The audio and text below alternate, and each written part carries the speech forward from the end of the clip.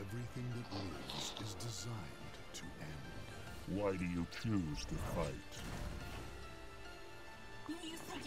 Yeah, like the two characters that Captain Cat's character meet, right?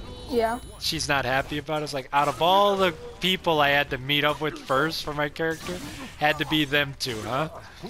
The worst of the two. And I'm like, what? That's a good thing. It's like, no! It's Reaplin's character and Jake's. Oh, no! I feel like if she used that as a hula hoop, she could do some real damage. Mm-hmm. Oh yeah, she can. She does hula with it.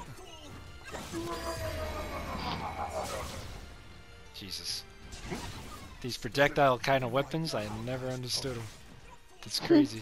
A lot of training, or just crazy people figuring She it just out. looks like she's just doing some fancy footwork around him, and he's just getting all the hits. Yep. Doesn't even look like she's breaking a sweat, man. That's the thing about Stone Jack's honey. She's really, she's a crazy one. Perfect. What the frick? She didn't get hit once. Oh my God.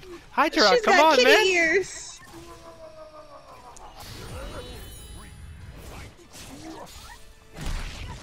Oh my God. The clash. Oh, she blocked it.